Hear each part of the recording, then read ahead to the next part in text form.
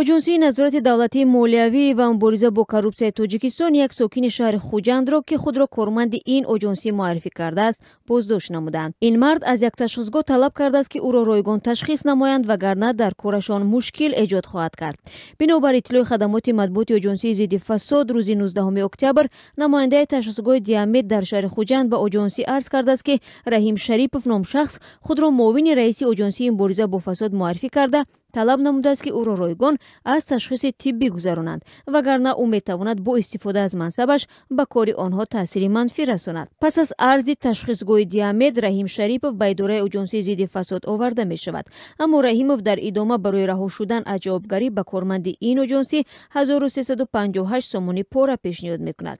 дар натиҷа оҷонсии мубориза бо фасод дар нисбати Раҳим Шарипов якбора тибқи 2 моддаи кодекси ҷиноятии Тоҷикистон барои додани пора ва халобӣ парванда боз карда.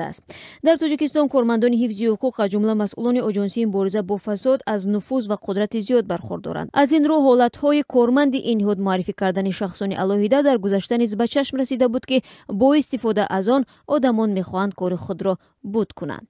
2 соли қабл қиссаи як зиндонии муассисаи ислоҳӣ аз шаҳри Қурғонтепа ба матбуот роҳ ёфта буд ки як зиндонӣ тавассути телефон худро корманди оҷонсии зидди фасод муаррифӣ карда ба масъулони чанд идораҳои давлатӣ дастур дода буд ки хостаҳояшро иҷро намоянд.